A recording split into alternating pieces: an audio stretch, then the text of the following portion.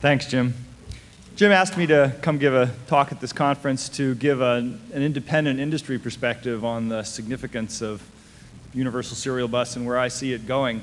I welcome this opportunity because I think, as obviously a lot of you agree, universal serial bus is going to be a really revamped PC's I/O and is finally going to solve a lot of problems that have been lingering over a period of time. The PC has a lot of historical baggage, right? It's now almost a 15-year-old platform. And if you think back to 1981 when the PC came out, things like modems and mice were pretty exotic. There were relatively few peripherals available. Interface speeds were low. 1200 baud seemed fast. And as the PC evolved incrementally, one interface after another got added for each device. High-speed serial interfaces are now eminently practical. It's not an exotic technology to provide a 10 or 15 megabit per second serial interface. And it's not a big problem to have 10,000 gates of logic as part of that interface. As you know, semiconductor density has increased dramatically, it becomes practical to associate a lot more intelligence with each one of those nodes. So the technology allows us to really change the kind of interface, and having a shared interface really makes, I mean, the new technology and the shared interface makes everything better. The cost is going to go down, the user complexity goes way down. You know, it's a case where the technology, what was possible from the technology was so far out of step with what was being built that there's just enormous gains made possible by making this transition. So into this need entered serial bus. It has been designed, you know, not with PCs of 15 years ago, but designed for today's PCs and with a view forward towards what PCs are going to be doing in the next 5, maybe to 10 years. I don't know that anybody can really see out 10 years very accurately, but clearly there's a bunch of headroom here. It's not out of gas early in its life. It's optimized for high integration implementations. It assumes that you're going to be integrating this function into a chipset or maybe into one peripheral chip as part of a chipset, and that you're going to integrate the peripheral end of it into a microcontroller that's going to be there anyway to control the peripheral. The bus is inexpensive to implement. You'll hear a lot more about all these details through the conference. I won't belabor the details here, but the fact that it is just 4 pins, uses regular CMOS levels, has a low-speed mode for low-speed devices, these are important design factors, and that the design point of this was really low cost. And I think the thing that makes USB different than the other serial buses, and I'll talk in a minute about some of the alternatives, is that it was a design focus on low cost and on providing this whole range of needs. The key point here is you're going to be able to connect as many devices as you want. You're not going to be limited by the number of serial ports or the number of interrupts available for your add-in card or the number of slots. It's an essentially infinite connection within the context of its intended application. Power is supplied to the devices. Actually, thanks to the ingenuity of people who design peripherals, people actually figured out how to suck power out of a serial port. And so we have mice that connects to serial ports and pull their power out of a serial port, but serial ports were never intended to supply power. So there is some cost associated with sucking power out of them. You can only get so much. This is really designed to supply power, and it can deliver power to quite a number of devices. And it's also designed to support asynchronous devices, but also the isochronous support that you need for real-time information like audio and video. And as I mentioned, there is a low-speed mode. One of the real quandaries when you're designing an interface like this is just where do you set the clock rate, the bit rate? Do you want to set it at the highest speed that you think is implementable at a reasonable cost so that you have the most headroom for future applications? Or do you want to set it at the lowest speed that the applications you have in mind today can get by with so that you minimize your cost? And the clever solution they came up with was to do both. That is, there is both a relatively high-speed mode and a relatively low-speed mode, and the device by device they can choose. And a device that chooses to run in the low-speed mode carries none of the burden of a high-speed device. It doesn't have to have the shielding. It doesn't have to have twisted pairs. It can use less expensive process technology. And this, again, I think is a good example of there being a real focus on the realities of the marketplace, the design points you have to be at for this to be a practical technology that is widely used. Now, this is not the first effort to recognize the need and value of a new serial bus. There have been other efforts around. And a lot of these efforts have been very well intentioned. Many of them are well designed, But I think none of them have the same design focus and meet the needs of the PC community, the PC environment, in the way that USB does. Apple's GeoPort is an outstanding solution for computer telephony integration if that's all you want to do with it. But that's really all it was designed to do. Apple has its own legacy. They have the Apple Desktop Bus, which does the other half of what USB does, connecting to all the peripheral devices. USB, as I see it, is really rolling together the functions of both of those interfaces into a single interface, so you've got one instead of two, and then bumping up the performance a bit, so there's actually some headroom to handle some future applications. Access Bus has been around for a while. It has been adopted as a standard for CRT monitor control bus, but it's simply too slow. It's okay for a keyboard, it's probably okay for a mouse, there are things you could use it for, but if you're going to establish a new standard widely used in PCs, it just doesn't have the headroom that you want to see in something that you're now going to start making a big investment in. And at the other end of the spectrum, there's 1394 FireWire, which is an outstanding interface, runs at 100 megabits per second, and it's simply, you know, if Access Bus's problem is it's too slow, FireWire's problem is it's too fast. That is, you simply don't need the performance of FireWire for the class of applications that USB is focused on. And running at that bit rate does carry some cost. As we'll see in a minute, the interface complexity is greater. There's more to worry about when you're running at those higher data rates. I think that FireWire or 1394 and USB are actually quite complementary, and I think that you will see FireWire becoming a common PC connection at the point when people are commonly wanting to run high-quality video in and out of PCs. Interesting thing is that this is an asymmetric design. If you look at Access Bus or GeoPort, the complexity of every node is the same, whether it's at the master end or the device end. Both 1394 and USB took an asymmetric approach, which is designed to put as much of the complexity into the host as possible to keep the peripheral end as simple as possible.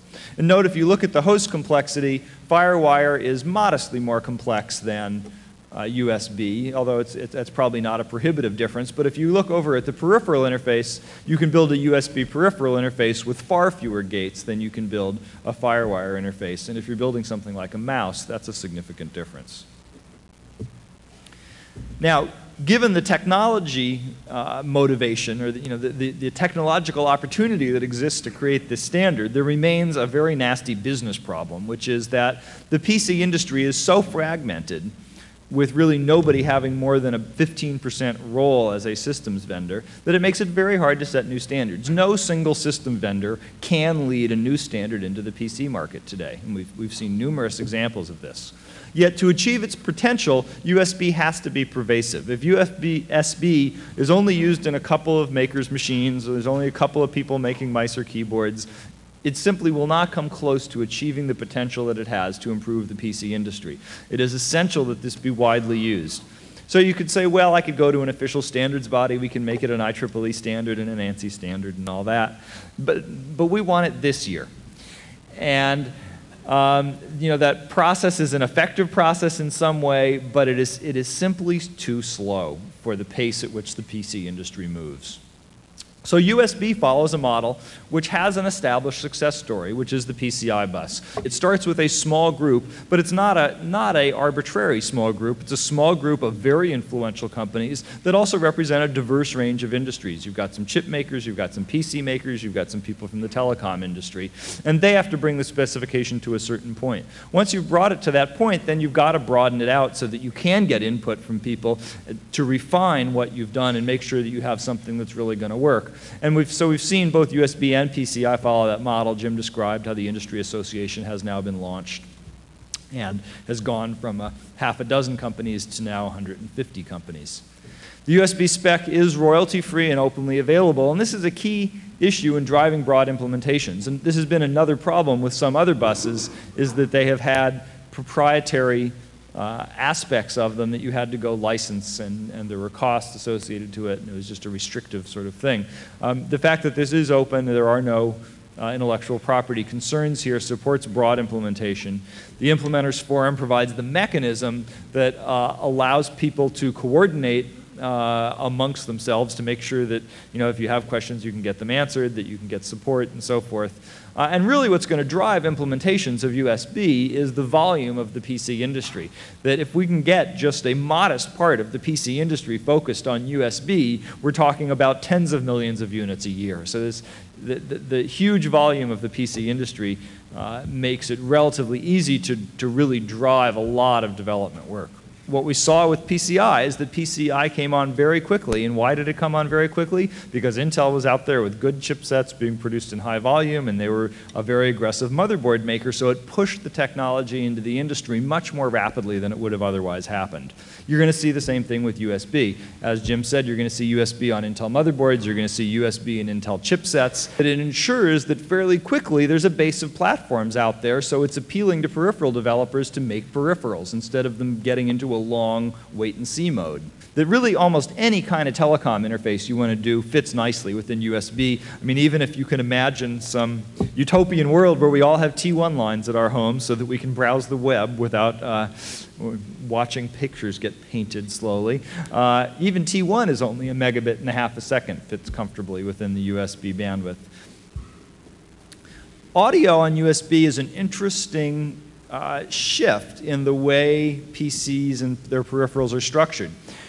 USB can eliminate the need for analog audio interfaces on the PCs. It allows you to move the analog electronics out of the PC and into the speaker, either into the audio device, either a speaker or a microphone, and then just send digital data over USB. So this is a really interesting opportunity because it both lowers the cost of the PC because the PC no longer needs to worry about audio interfaces.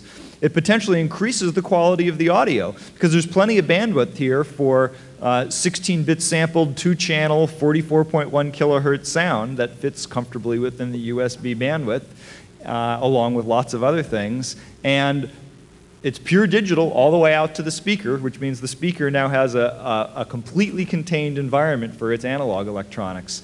And I think that's a real sort of paradigm shift in the way analog electronics may be done with PCs. Speakers and microphones could be built into the monitor, where again, you'd have the analog electronics there in the monitor driving your speakers. You don't need a separate audio connection to the monitor in order to be able to provide audio in the monitor. And for monitor vendors, this offers them a range of differentiation opportunities far beyond anything they've had before. There's another class of peripheral that USB enables. I talked about low-cost user interface devices, but also low-cost telecom interfaces, ISDN interfaces, maybe even some video devices, where now as we have faster and faster central processors, where the host processor can do a lot of the processing for the interface. So you don't need a lot of computational power in the interface in many cases. You can reduce the interface to really being just I/O pins with whatever sort of codecs you need. But then what you need is some cheap, fairly high bandwidth interface from your host system to that low-cost peripheral. And USB is a natural fit there. So as you've heard, the not quite 1.0 version of the specification is out. This is intended to allow active development to begin. Intel will be putting USB interfaces into chipsets, and the microcontrollers will be there from Intel. Presumably they'll be there from other companies as well. And really, to really start taking off here, we need people to start building products with it. We need peripheral makers. We need the chip makers. Everyone needs to start building the products. And I think next year is going to be the year that all of this really builds up. I think USB has an interesting role in actually broadening the PC market. It really is an important step towards moving PCs towards more appliance-like ease of use. It makes them closer to real consumer devices by having true plug-and-play operation, multiple devices on one interface, so you don't have to worry about how many USB slots you have. And if you think about a potential future PC, if you have your graphics and your basic disk controller and so forth on the motherboard, and you've got maybe a card bus slot or two in case you want to add some high bandwidth peripherals, and you've got a USB connector for all of your slow speed peripherals, you now have a PC where you really don't need to be able to open the box, except maybe to add memory when the next version of Windows comes out or something. But I think as this rolls out, you're going to see that the folks who are willing to be pioneers are going to have systems and devices early next year. And I think this is a decision that all of you need to make, which is, Do you want to be a pioneer, and there is always the risk of having an arrow in your back, or do you want to wait? And there is a reality that there are probably going to be minor changes to the specification, I would guess, after the very first round of devices is built and tested, because things are going to be learned in the process of building and testing those devices. But if you wait until all the risks are past, you are not going to be a leader in this market, and other people are going to get the differentiation opportunities and the early market opportunities and may be able to establish new product categories. For you, there is an opportunity here, which is that early implementation of USB is a real differentiation opportunity. At the end of 1997, it is not going to be a differentiation opportunity. It's going to be a checklist item, and if you don't have it, you're dead. Finally, let me just conclude by saying that for a long time, the PC architecture looked relatively static. And I think both PCI and USB show that the PC architecture is evolving. It is changing for the better. And that puts all of you in the PC business having to make a real choice here. You need to follow the changes or be left behind. Thank you.